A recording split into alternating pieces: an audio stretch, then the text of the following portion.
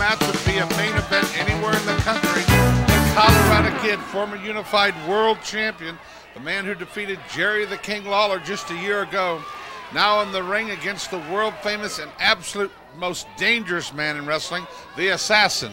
Well, I'll tell you what, Bert, Prentice, you know, all these people that want to have their conjecture and their gossip around here, it's like listening to a bunch of coffee talk when they all get together and gossip about the boot of the Assassin. Now, the referee, Gene Johnson, just checked out the boot. Everything's legal. Everything's on the up and up, just like we do things in New York, so I don't want to hear any complaining about an unfair advantage in this one. Colorado Kid already going for the claw on the Assassin. Now he's going for the mask.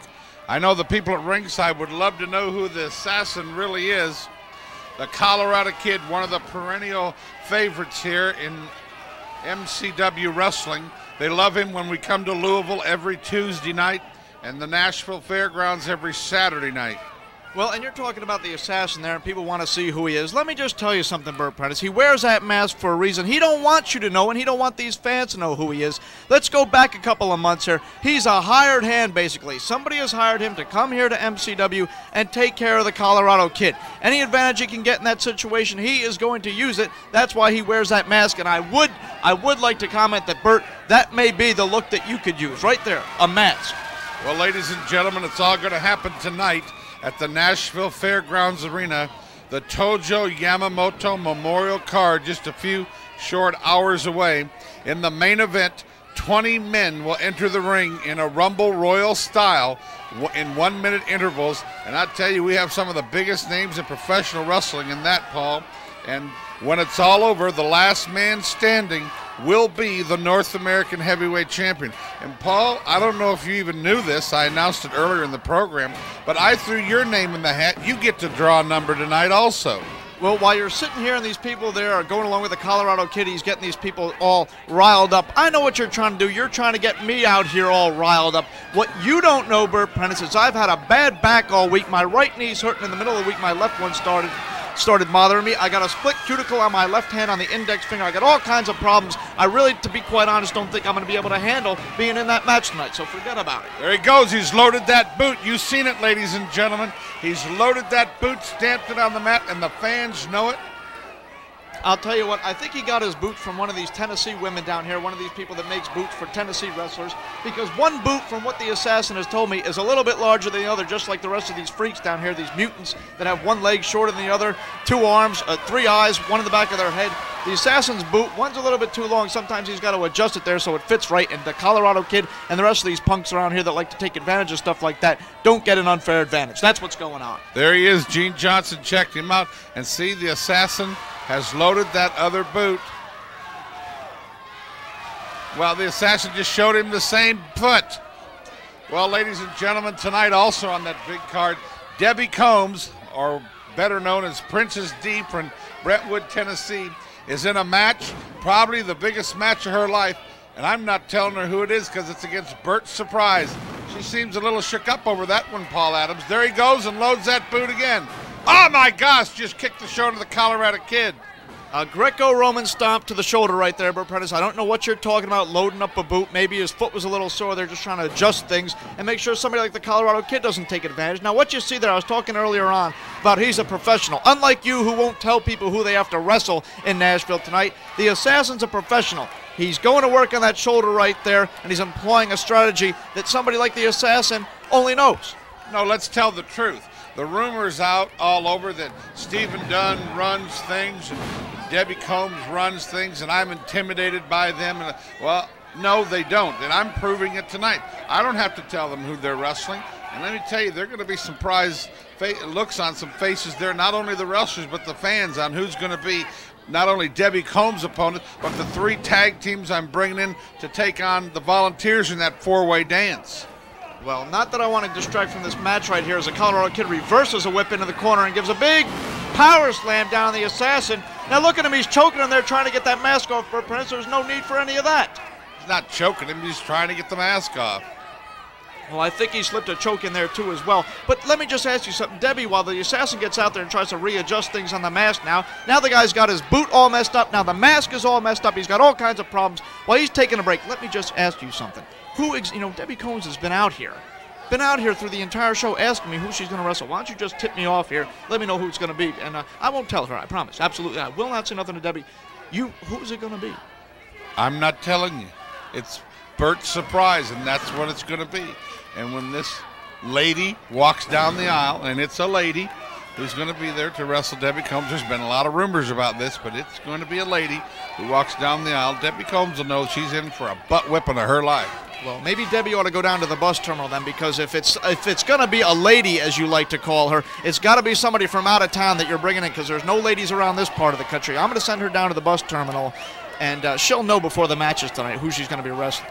Yeah, I hear they know you down at the bus depot on a first-name basis. No! Well, ladies and gentlemen, earlier on the outside, oh, what a drop kick by the Colorado Kid after he had a cup of ice thrown in his face earlier. Down to the mat goes the world-famous dreaded assassin. Now a clothesline sends the assassin back into the corner. Colorado Kid up on the second rope now. Going for that mask on the second rope. The assassin pulls him back down to the mat. Colorado hit the back of his head real hard on the canvas. Colorado Kid tonight going for that North American title. Of course, King Mabel will be in there going for that North American title belt.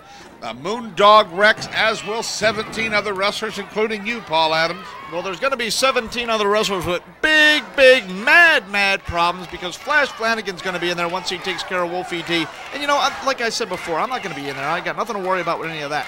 But the assassin, as you see right here, as I've been talking about the entire match, not only is he trying to make sure that everything's fair game in there, adjusting his own equipment, he tried to cool the Colorado Kid off there on the outside with a nice glass of water. The only way he got him to the mat there was by pulling his hair.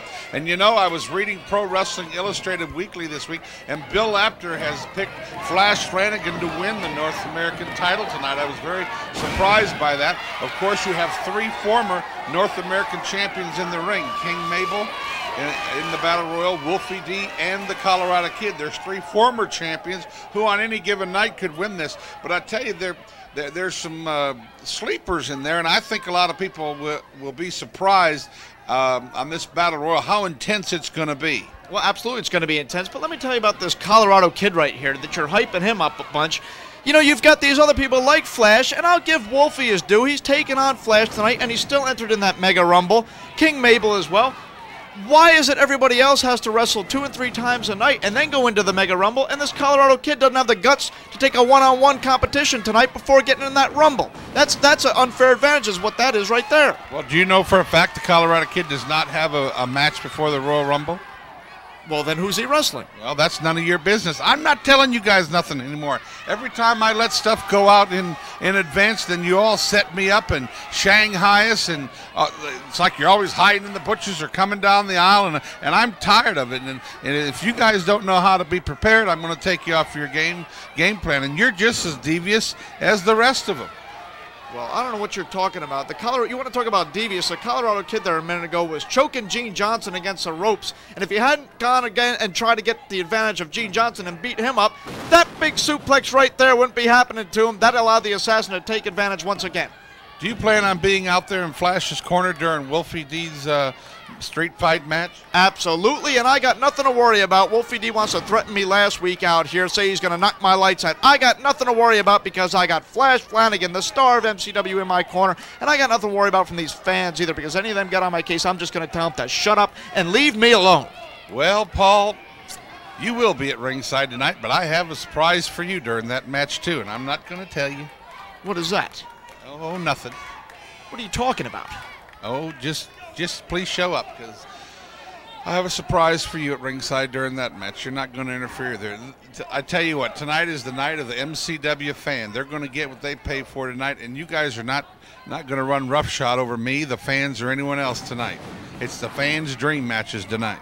Well, you want to talk about getting what they're paying for. I'm telling you what, this assassin's had this Colorado Kid going for most of the match, and whoever's paying him to come after Colorado may very well get their money's worth out of this one. You see him take over there. And this Colorado Kid's coming back. Now, that's a closed fist right there. And what is that to the top? That's a loaded I suppose elbow. you could, close the elbow. Sure, Paul. No, I said a loaded elbow to the top of the head right there. The only person loaded on this show is you, and that's with too much coffee. Colorado Kid now on the top rope. Oh, and he misses with that elbow. Just barely gets him. Looks to me like he barely glanced him. I think the Assassin is still stunned from the last maneuver by the Colorado Kid. There, he's calling for that claw, and there it is, the claw on the Assassin. And he's got his thumb in one eye hold of that mask and his pinky in the other. He's stabbing the guy right in the eyes. There's no wonder the Assassin's going out. Whoa, and takes a shortcut on the Colorado Kid. It's one way to get out of the claw. Yeah, a low blow on the Colorado Kid, I guess that would be a shortcut. Colorado Kid there laying on the floor. The Assassin taunting him. There he is loading that boot. Now you see it right there. He loaded the boot right there. I'm sorry, I was getting a sip of coffee. What? Yeah. Now there's Shane Eden down there. Yeah, that is Shane Eden right there. Well, he sees the Assassin loaded the boot. Shane Eden has grabbed that foot. Colorado pulls him over. 1, 2, 3, count of 3, and the Colorado Kid gets the victory over the Assassin.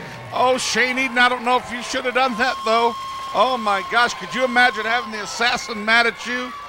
And that match is signed for tonight, Shane Eden against the Assassin. Let's go to break. Oh, Shane, I don't know what you're doing.